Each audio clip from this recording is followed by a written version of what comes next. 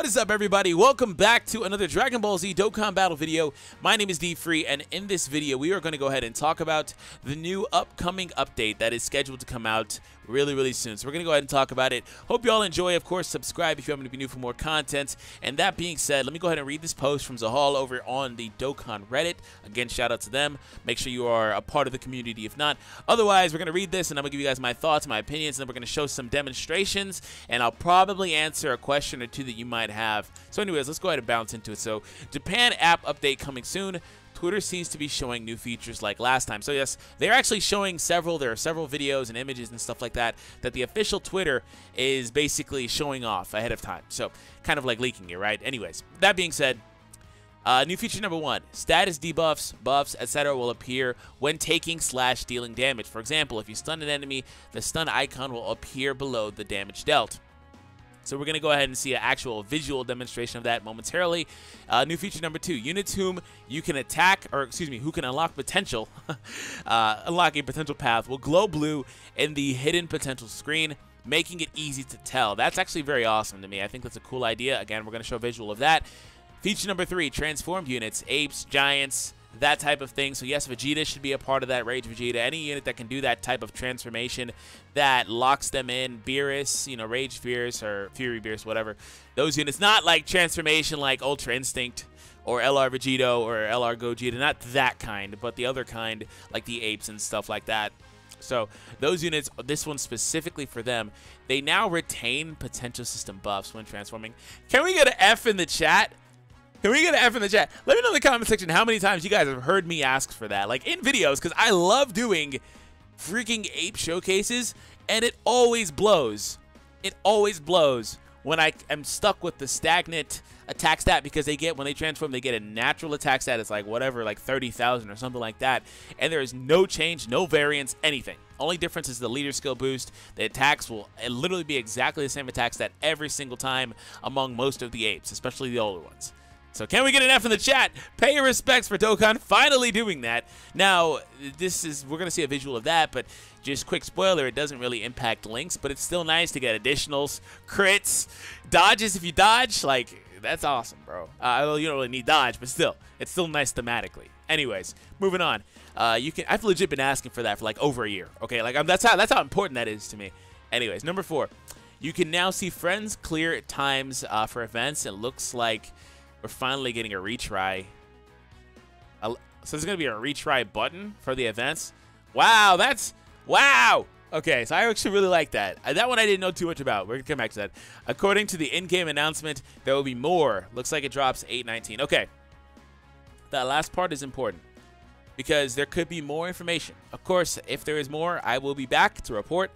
But, of course, per normal, I mean, stuff right here is subject to change. So if there's more information, more new features, it sounds like this is a pretty big app update, which I'm excited about, man. I'm very excited for the game to just introduce new features. So moving on to new feature number 1, the one that displays your debuffs or buffs, etc. When you do damage. So let's go ahead and go over to that. So right now you can already see it. So basically, what it says right here, I'm actually going to go ahead and translate their tweets. They say, new feature information 1, soon to be implemented, show state abnormal effect at the time of the attack is released ahead. When attacking during battle, if a status change or status abnormality or state abnormality is given by the skill effect, it will be displayed as an icon under the damage. So basically, when you are attacking, if your character can do some sort of abnormal status effect, like attack down, defense down, or stun, you will see it here. I've had people ask me, like, how do you tell if they're stunned? Which is, that's fine, because the game doesn't really too much tell you. I don't know if it does, but I don't think it really does. Maybe in the story mode, I don't know. Anyways, this icon right here, you know, these things display up here, right? They display up here, but you know, this is good because if you're literally not aware of this, or you're not accustomed to these icons for whatever reason, I mean, they flash, but bear with me. You know, you see them right here. It's nice. It's nice as a reminder, because I've been a victim of sometimes being a little bit like thinking 2 turns ahead or whatever, and not paying attention to what's in the top left, the far top left, and being aware of things. Of course, that's my mistake, but still, it's a thing. So this is cool. It's a nice little thing. I mean, it's not like a big deal, but it's nice to see just the status effects. And in a lot of scenarios, we're just not going to see much, because unfortunately, new events, you can't do anything to them. At least on the later stages these days, unless you're Android 17, that is. But still, but still nice to see it. So moving on, feature number 2. So this is the one that shows the characters that are eligible for potential system dupes, I believe.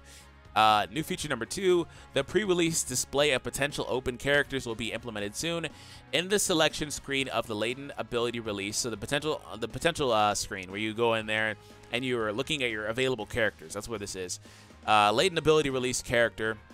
The character that can open the latent route, it appears to glow blue. So the characters that still have potential routes to open. You know, there's the 4 on the map, the top left, bottom left, right, and the other right. The characters that basically can still use dupes, pretty much, are the ones that'll glow blue, which is actually pretty cool. Because what that does is it tells you which ones you need to prioritize and things like that as far as getting their paths open, ultimately.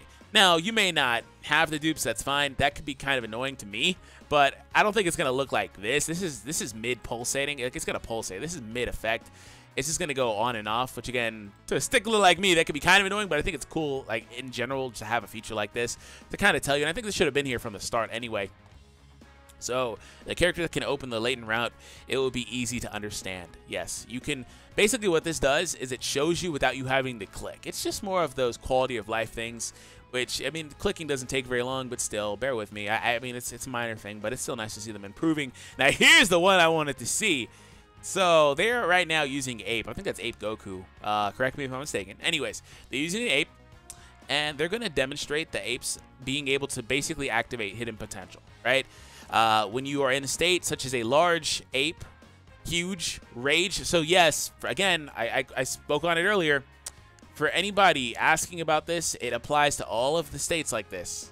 That again, not the newer transformation mechanic, but the older one, the rage, the huge, like Hirudegarn or like freaking Ribrianne, like those characters that get that where they take up the whole bottom like apes. Yeah. Anyways, they're able to use their potential system. So they're going to demonstrate that here. Okay, so it's on 1x per normal, but you see that they got a dodge. Now, dodge doesn't really matter because, I mean, again, it's an ape. It wouldn't take damage. Oh, hey, Hirudegarn idea. Give them all dodge just so you can be like a pseudo Hirudegarn, right?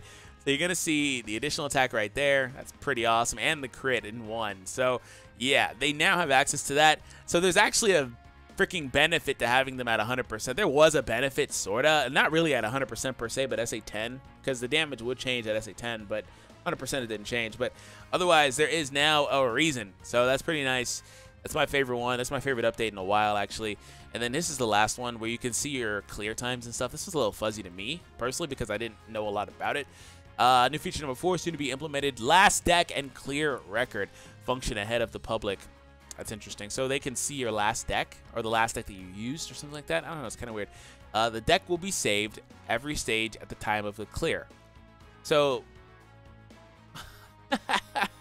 this one's pretty interesting. I like this one. I'm gonna talk about it momentarily. So they're basically keeping a record of the team that you used off that first line, and your friends can see it. This is pretty funny, actually, and here's why. For the people that are like way early in the game that are kind of like modding or whatever, and I'm not a mod shamer. I just think it's kind of interesting that like you'll be looking like, wait, how the heck did you beat this stage with one card?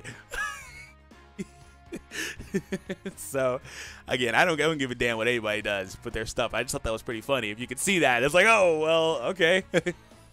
How did you win this with just one card, right? This one end card or something crazy like that. I don't know. Just Cyberman, what? That level of skill, man. The deck will be saved every stage at the time of the clear. You'll be able to re-challenge using the deck. So you can also re-challenge it. I don't understand the point of that. Like, I mean, okay. I guess it's good because you can keep using the same friend, it sounds like, which is good. I mean, that's a good idea, being able to use the same friend. But, I mean, otherwise, it's not that big of a deal to me. Especially with the more popular it is. But, again, it's a cool idea otherwise. Especially if you can use this from stage to stage. Like, say you take on Boss Rush or whatever, you find a friend there, and you can go to a like actual Dokkan event and still use the same friend because it saved it. That'd be a cool idea. I think that's what they're doing, actually. I like it in that scenario. Especially for those harder to find leaders. Like, if you find them once, there's a good chance you might not see them again. Even with the new update to the friend system, I still don't find leaders sometimes, so it's still not easy. The function of the clear record, which can see the best clear time of oneself and the friend, is planned to be implemented. So, yeah, let's go ahead and see this. Maybe it's just clear time and not the team that you get to see. I mean, if we go back here, this one in blue is the saved one, right? And then these are the other ones. I mean, but it's the same leader across, so I don't know what they're doing. And you see the record. Yeah, you can kind of see the time that... Oh, look at this guy using just one Videl. Look at that. That's exactly what I was just talking about. How is this guy using a Cell Saga or Cell in those ends? And then the guy below, look at this. This is pretty funny. It's so unfactual. The guy right here using a Cell Saga or Cell, I keep saying that, Cell, and then those characters beat it in 1 minute and 10 seconds. The guy using an actual like meta team at the bottom took 2 minutes. That's perfect. I like this. This is funny. Maybe I'm misreading it, but still, I hope you guys find this humorous. Like it's the middle of the night right now. I don't know. I'm about to go to sleep. So that is it. So they said that, you know, we'll get more information in about a week. I assume the update will be coming out shortly after that.